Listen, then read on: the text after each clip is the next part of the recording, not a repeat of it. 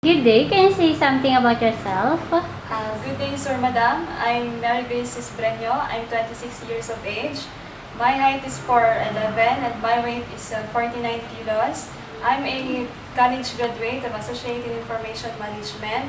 I'm single and currently residing at Porok Quezano, Barangay Liz, Bacolod City. Tell me about your working experience.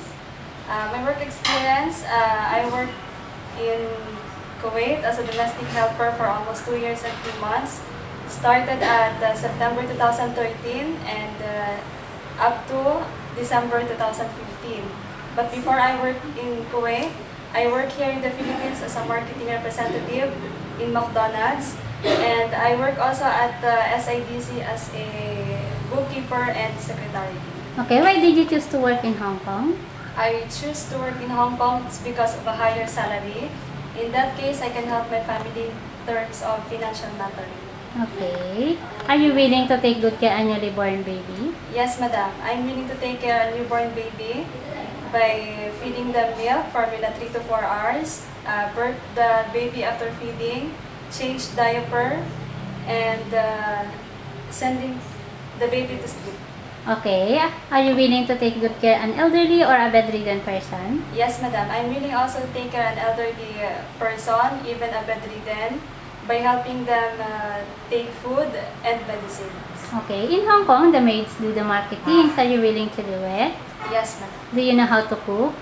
Yes, madam. I know how to cook Filipino food, just like tinola, sinigang, and others. And I'm willing also to learn Chinese food.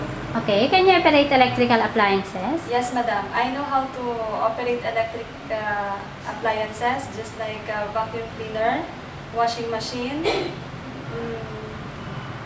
floor polisher, and others. Okay. Your duties in Hong Kong will be doing all the household chores and at the same time taking good care of the whole family. So, how could you handle this kind of situation? I can handle that situation, but before that, I will make sure first that the employer's children are in safe place by giving them toys to play, and then after that, I will continue my work. Okay. In case you found something like money inside the pocket while washing your employer's clothes, or you found jewelry while cleaning the house, what will you do? I will return it back to my employer. Okay. Most of the employers speak Cantonese. Are you willing to learn their language? Yes, madam. I'm willing to learn Cantonese language so that we can fully understand each other. Okay. Is it okay with you if your day off is during weekdays? Yes, madam. What if during your day off, then your employers ask you not to take your day off because they have something important to do? So what will you do? I will not take my day off and stay in the house and serve my employer and together with the visiting cards. Okay. How will you win the trust of your future employer? I can win the trust of my employer by doing my best to work hard and to be honest and dedicated to my work. Okay. Are you willing? Would you like to say something to your future employer? Sir, madam, if you will give me an opportunity to work as your helper, I promise to work hard and Are you willing? best. Okay. Are you willing to finish your contract or extend if they will ask? Yes, madam. I'm willing to. I promise to finish my contract, 2 years contract, without causing any problem. Okay. Thank you. Thank you.